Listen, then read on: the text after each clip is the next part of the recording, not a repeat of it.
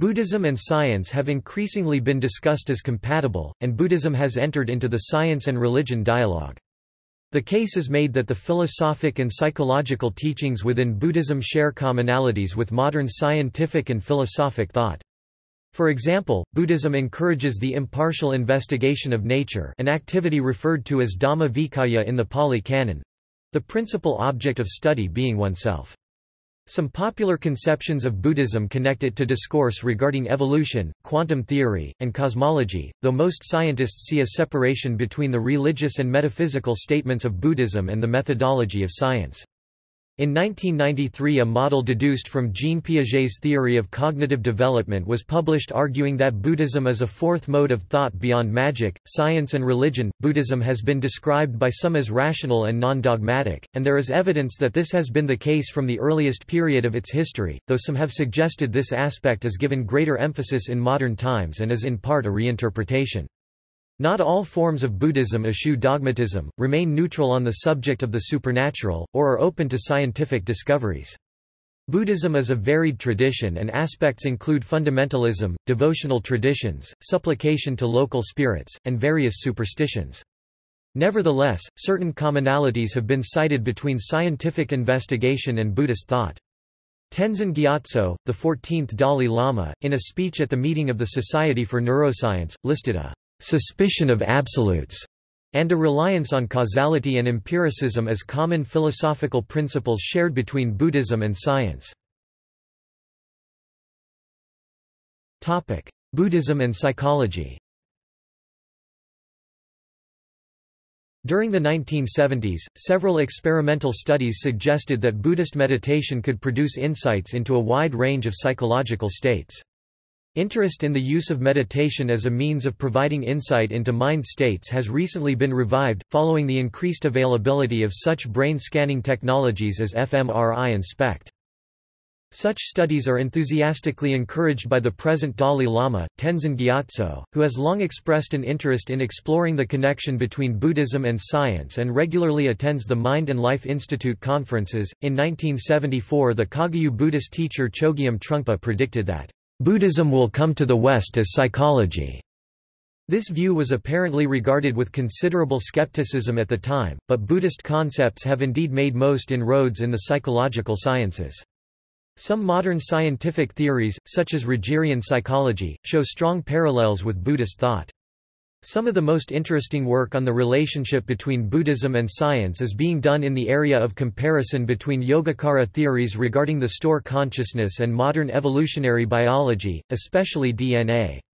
This is because the Yogacara theory of karmic seeds works well in explaining the nature-nurture problem. William James often drew on Buddhist cosmology when framing perceptual concepts, such as his term, stream of consciousness, which is the literal English translation of the Pali Vijnana Sutta.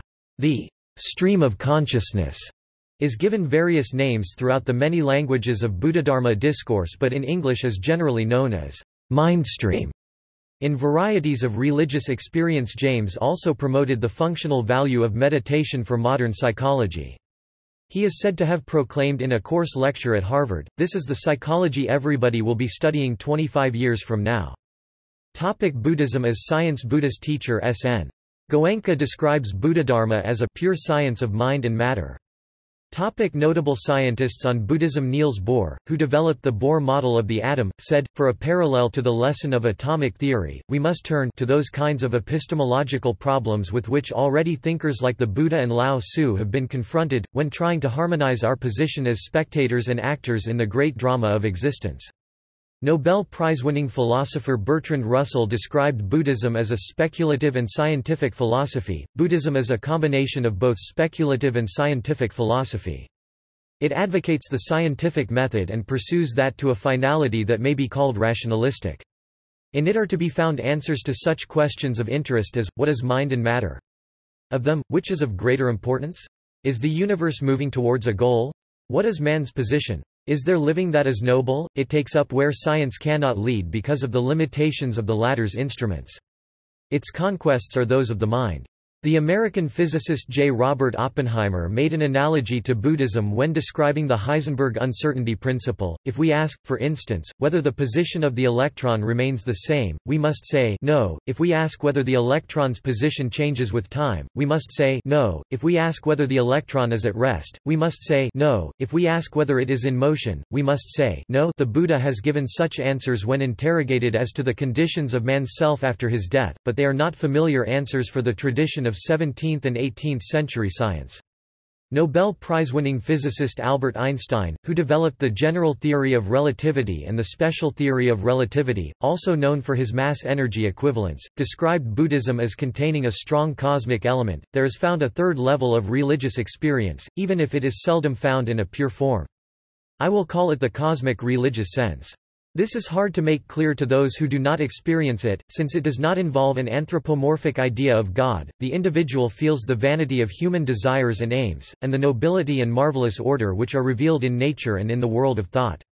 He feels the individual destiny as an imprisonment and seeks to experience the totality of existence as a unity full of significance.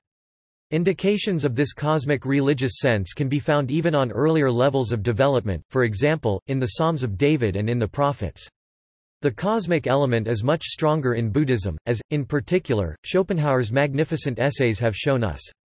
The religious geniuses of all times have been distinguished by this cosmic religious sense, which recognizes neither dogmas nor God made in man's image. Consequently, there cannot be a church whose chief doctrines are based on the cosmic religious experience.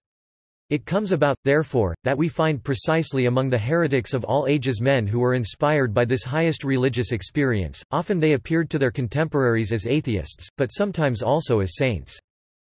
See also References Further reading Sarnya Prasopchingchana and Dana Sugu, Distinctiveness of the Unseen Buddhist Identity, International Journal of Humanistic Ideology, Cluj-Napoca, Romania, Volume 4, 2010, Donald S. Lopez, Jr. Buddhism and Science, A Guide for the Perplexed, University of Chicago Press 2008. Matthew Ricard, Trinh Xuan Thuan, The Quantum and the Lotus, Three Rivers Press 2004.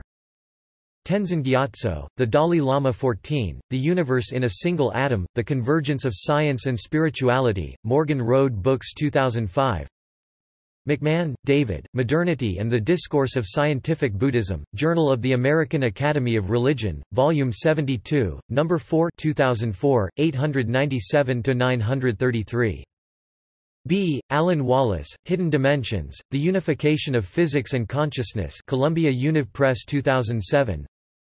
B. Alan Wallace, ed., Buddhism and Science, Breaking New Ground, Columbia Univ Press 2003.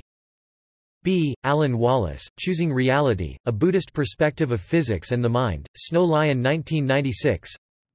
Robin Cooper, The Evolving Mind, Buddhism, Biology and Consciousness, Windhorse, Birmingham, UK 1996. Daniel Goleman, in collaboration with the Dalai Lama, Destructive Emotions, Bloomsbury, London, UK 2003.